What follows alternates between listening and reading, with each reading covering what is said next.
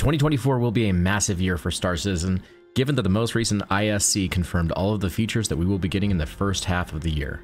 And the list of features is one of the longest I've seen. Many of these features such as EVA 2.0 and Starmap are long overdue and will change so much of the game as we know it. But there are many more features than that. How will all these features make Star Citizen a vastly different game? And what about the many other possible features? Grab your seat and get ready to dive into everything we can expect in the first half of 2024. Welcome back to the channel where we dive into the world of Star Citizen and cover recent news and updates on this highly anticipated game. Love it or hate it, Star Citizen has been making waves in recent years. Regardless of which side of the fence you're on, there's no denying that 2023 has both been a rough year for Star Citizen with the launch of 3.18, and also a great year with everything shown off at CitizenCon and all the patch releases we've gotten with more features being added. With Squadron 42 finally being feature complete and well over 1,000 developers moving from the single player to the multiplayer Star Citizen, 2024 will more than likely end up being a pretty explosive year for development. Many critics would say that developers have talked a lot about where they want to go in the future and haven't delivered on many of their promises. And some diehard fans and even realistic people say that while they have made many promises and comments about the future, this was the first CitizenCon where they not only told us what they want, they also showed us future features that were near completion. It's clear that in many ways CIG is daring to set the bar higher for many AAA developers. Many players know what freight elevators and persistent hangars mean, but how will it affect future gameplay? Introducing these two features brings an amazing quality of life update to Star Citizen. This gives you a centralized location to offload your cargo into an elevator to store your inventory in a more physicalized way. As it stands now, we currently interact with our inventory by opening up a screen and dragging and dropping the items into the world, and then being able to interact with them and magically drop them into the world. Freight elevators will change this by allowing us to interact with a console to call up an elevator with all the selected items that we want from our inventory, where we'll be able to interact with them directly.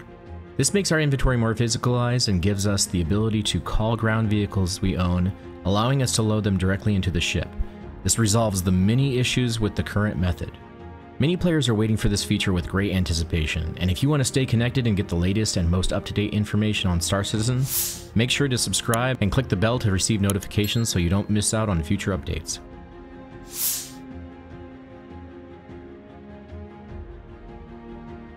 Persistent hangars and HABs have been talked about for years, and many players have been waiting for us to get our hands on our own hangars, HABs, and apartments. We all know what they are, but what do they mean for us?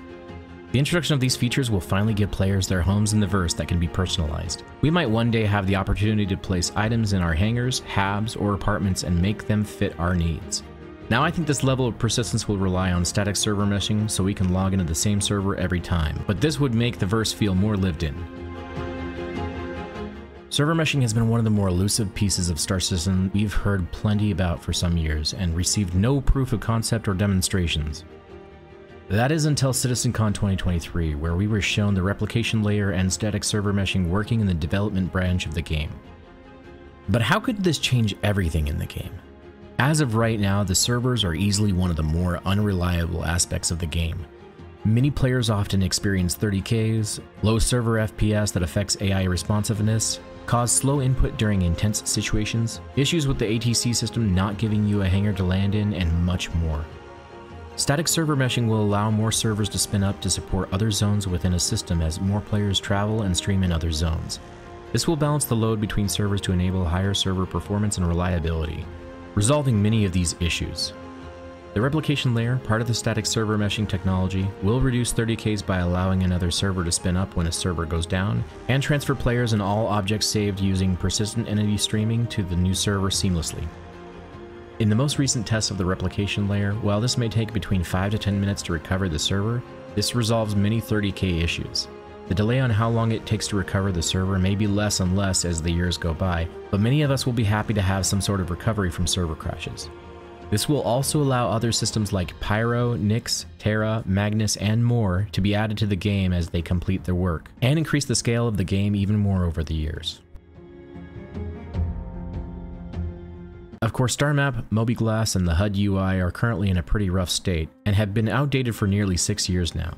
We have been waiting for these improvements for a long time. The Starmap doesn't function well and is littered with constant bugs. The HUD has issues with unreadable text in nearly every ship, if not all ships, and has played with many different UI elements that often make it feel cluttered and sometimes convoluted. And the Mobiglass has needed some updated apps for a decent amount of time. After seeing many of the HUD, Mobiglass, and Starmap updates from CitizenCon, many backers are salivating at the thought of getting their hands on this incredible and much needed update. With the update, this gives us major improvements that completely change the star map from the ground up, gives us ways to search for locations, mark locations, and see more details on the planet. This also gives us ground maps when we're on foot, and gives us a map of our ships as well. We have needed this change for so long, given how much of a pain the current star map is, and I am especially excited for this update where we can have a fully integrated system that will allow us to navigate throughout the verse using a detailed map from the ground to space to the known galaxy. The Mobiglass adds many improvements as well, integrating the new star map, many visual updates, new apps, the ability to remotely call our ship, improvements to showing character health, external information of the environment around us, better mission tracking, ship information that includes its current health, fuel, loadout, and many more updates and improvements that will give us more detailed information. This gives us a tool to have tons of information displayed at the click of a button, giving us so much more control over how we can interact with the things around us. And the new interaction system will finally make using items and interacting with the world of Star Citizen feel more natural and fluid with the removal of the inner thought system. The updated loot screen will drastically improve our ability to quickly grab essential items like ammo, med pens, and much more. Star Citizen's clunky EVA has long been a big problem for traveling through space when we get out of our ships. And we all know how painful it is to get out of our ship and float around in space, engaging in EVA combat, exploring through derelict space stations and ships, bumping into walls and losing control of our character and trying to squeeze through tight environments in zero-G. This update gives us the push-pull system where we can grab onto walls and obstacles and allows us more control over our EVA movements with better physics as we float through space. This will make our experience of exploring zero-G vastly more improved and make us look forward to getting out of our ships. Many flight model updates have come and gone, and with the new master mode system, we finally have a solution. More than likely, the flight physics will constantly be adjusted and changed, and there's plenty of room to make the flight feel better. I believe that the SCM and quantum modes are the best change to the game, allowing separation between the two different speeds. So far, I have been loving 3.22's changes to flight modes, and look forward to more updates being added in master modes. I also hope that the atmospheric flight model and control surfaces come with master modes, as it will overall improve many of our experiences when it comes to flying on planets within an atmosphere, changing how you handle combat, racing, larger ship flight, and VTOL. I can only hope that they add a feature that makes the ship look as if it's hovering, rather than magically levitating in the atmosphere. While we just received the new Star Hair update in 3.22, it looks like the new character customizer is hot on its heels. This adds more character faces, makeup, beards, more hair, scars, tattoos, and a better overall character creation tool. This will drastically increase our ability to make each of our characters even more unique than ever before, and adjust each of our features in more depth. Soon CIG will be introducing new updated scopes, dynamic crosshairs, charge and drain weapons, and weapon reloading, wear, and misfire, allowing us to pack magazines, have weapons show wear and dirt as they're used more, and malfunctions as their condition deteriorates. This change will force us to react to and clear weapons jams, repair weapons or replace them, and pay closer attention to the equipment we take with us. I'm also hoping that they will release the new P8, AR, and Volt weapons with this update as well.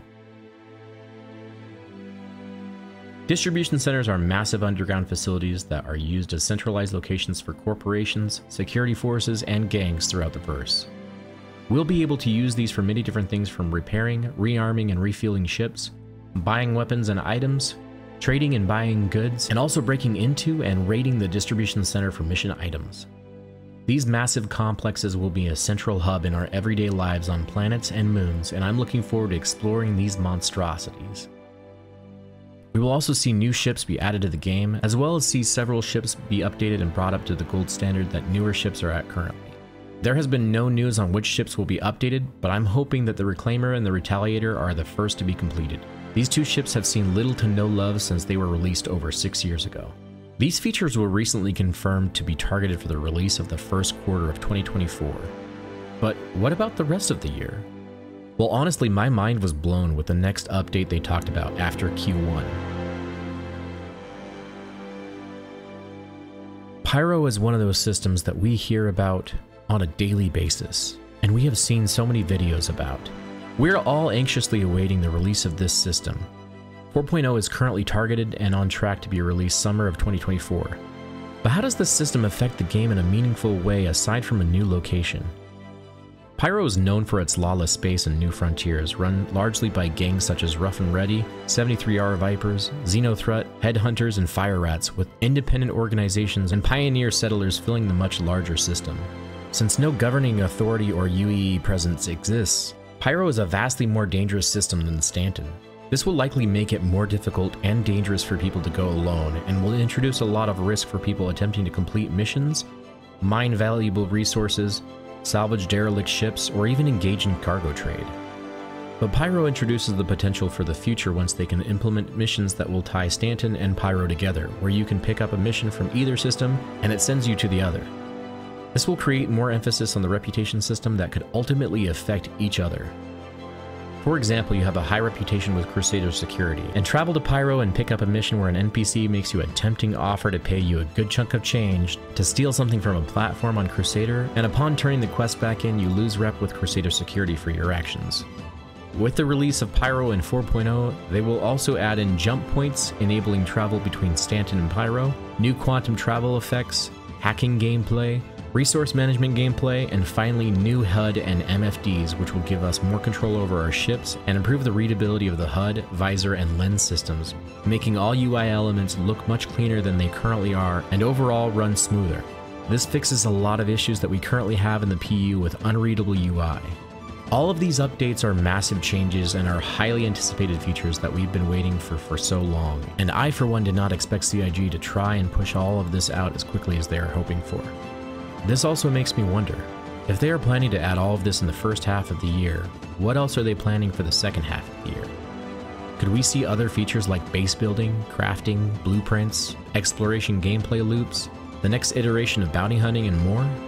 I think chances are pretty high, but as always we will have to wait and see if they deliver on their goals and promises for 2024. If you enjoyed this video, hit that like button, and if you would like to see more great Star Citizen news and gameplay, subscribe to the channel and join the community. Let's reach 1,000 subscribers before the end of the year. And check out these videos if you want to see more. As always, I hope that you have a wonderful day and a Merry Christmas, and I'll see you in the next video. Havoc out.